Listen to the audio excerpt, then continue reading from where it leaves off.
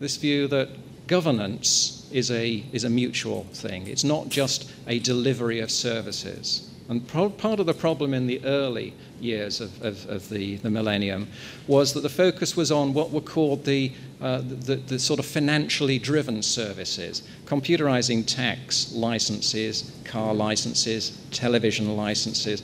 Those were fairly routine. There was also a huge motivation for government to do those because it was bringing money in. So the cheaper you could make it to bring the money in, the more cost-effective it was. What they found out in the middle part of the decade is once you get to what we call the emotional services, health, social security, all of those types of unemployment benefit and support, that's where you're spending money. And you're spending money in communities which often are, and people who are least likely to participate in the electronic services. So participation was important, also as it built up in the areas of democracy, and I'll return to sort of e-participation, e-petitions, and e-democracy. Inclusiveness. Everyone needs access to this. And the focus in many of the early years was on, therefore, everybody needs to have the competencies to use computers. So inclusiveness became a technology mantra rather than a social mantra. How do we train old people? How do we train socially excluded groups? How do we give them access to the technologies? That changed subtly over the years, and Marta, I think, has picked this up in her presentation earlier this morning, to a view that what are the services that people need and how should they be delivered? And I'll return to that. The third was organizational change. There's no point computerizing services that are inefficiently structured across power silos in government. Why should there be a Ministry of Education, a Ministry of Employment, a Ministry of Industry? Why should these silos, historical silos, still operate in the same way? So there was an emphasis on fundamentally changing the way in which government organizations behave. And the fourth area that was really a high motivation for them was trust and security. How do we actually encourage people? Those were the early years of cybercrime. Now that we're in full-blown cyber war situations with daily attacks. Yesterday, the attack on the UN Development Programme's website, mass organized hacking of government sites and of commercial sites. We're in a much more dangerous situation. By 2005, however, they'd started to set targets. 2005, it's coming to haunt them, I suppose. By 2010, all citizens, including socially disadvantaged groups, will have become major beneficiaries of e-government. And we'll see how this really hasn't been achieved in some of the metrics that I'll return to at the end. That by 2010, all European public administrations will have made information and services more easily accessible through innovative ICTs. Public trust will have increased, and we end up with sort of risks of motherhood and apple pie types of statements as you start to hit those targets. But around 2007, they started to understand that this was really quite challenging.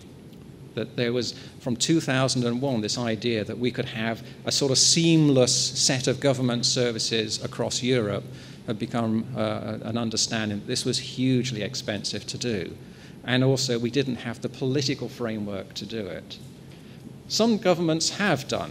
And we can talk about political systems, but Singapore, of course, has been one of the governments that has been held up of a government which has really driven forward in terms of electronic services and highly integrated ones.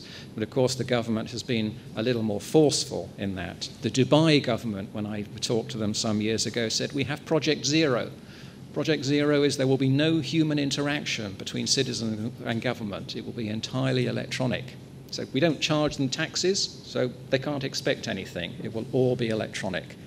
I'm not sure that they're going to get there, but so you can understand how the political systems can actually drive the way in which the service models will develop. 2005 led through 2007 to 2009 to an understanding that society is actually very complex, that this is about services for citizens, not citizens accessing centrally designed services. So seamless e-government service now became much more driven by design for all, design the services around the people that are needed it. An example I'll give you is the post office. I don't know how emotional the post office is here, but in the UK, it's one of the great emotional ties. The post office and its privatization, the sort of gradual erosion of the universal service, the post, the letter that comes through the post, even though we're increasingly sending emails, has become one of the great fixations. And people argue that we need to have post offices. That's part of our community. Old people go and collect their pensions from the post office and they have conversations. Well, in some ways they do, and actually one of the biggest innovations in my local post office where I live in Durham has been a cafe opening next to it, because someone realized that these, when people are queuing at 8:30 in winter and it's -20 and a howling gale on icy paths, this really isn't fun. So open a cafe. But other arguments say, can we redesign what that post office service is around the citizens? Why don't we ask the people, what do you really want when you go for your pension? What happens, what do you think if one of the supermarkets like Tesco's ran a bus free around the estate, picked you up, took you up to Tesco's, gave you some free coffee, you could do your shopping, you could do some community actions, the bank would come and a mobile bank could come, it would be nice and warm, and then it would take you home. What would you think, rather than standing out in February on the pavement? And the response is that actually we don't want either or, we want both. In February we want the coach. In the summer we want to walk up and we want to have the community activity. It's much more complex when you hit emotional services. It is not that simple. Now, we saw that in two of the studies that we did for the Commission. One was on the organisational change. And as part of the organisational change, we started to ask the question, and how do citizens accept the change that goes on in terms of service delivery? And we produced a paper called Trust and Transparency. We took a series of studies, the Edelman Trust Index, the Economist's E-Readiness Index, a whole series of metrics, and unfortunately there wasn't enough data for Malta at that time. You can position yourself in this. And we did what in a sense was a sum of ranks against a series of correlations. So the lower your sum of ranks, the higher the perceived trust relationship that existed between citizens and government. Now, not surprisingly, the Scandinavians came out very strong. As we would expect, the Scandinavian social model has been very powerful over the years, and Sweden, Norway, Denmark, and Finland come out in the top 4. But when we were talking to the Finnish government as we built this model, they said, yeah, but we're really scared. This was about 2007. We're really, really, really scared. We don't know how we can sustain this model in the future.